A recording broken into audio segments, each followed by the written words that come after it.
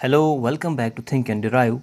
In this video we have under root x plus under root y equal to 9 and x minus y equal to 9. We'll find value of x plus y. So let's make this equation number first and this as equation number second. Now from the equation number second we have x minus y equal to 9. Now this x can be written as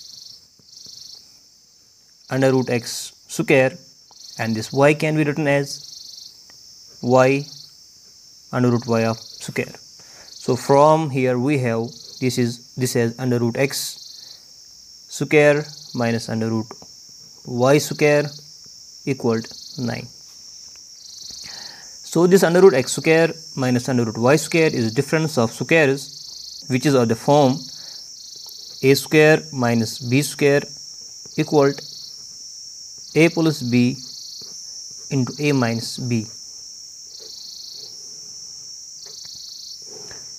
So this equation will become under root x plus under root y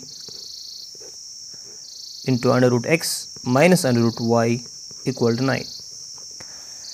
Now from the equation first we have under root x plus under root y equal to 9. So this is equal to 9 into under root x minus under root y equal to 9. Now we divide both sides by 9. So we have under root x minus under root y equal to 9. So equal to 1. So from the equation first we have under root x plus under root y equal to 9. And from this equation we have under root x minus under root y equals 1. Now if we add these two equations we will get under root 2x equal to 10, and if we subtract these two equations we will get twice under root y equals 8. Now from here we have under root x equal to 5. And from here we have under root y equal to 4. Now we will squaring on both sides. So we will get x is equal to 5 square is 25.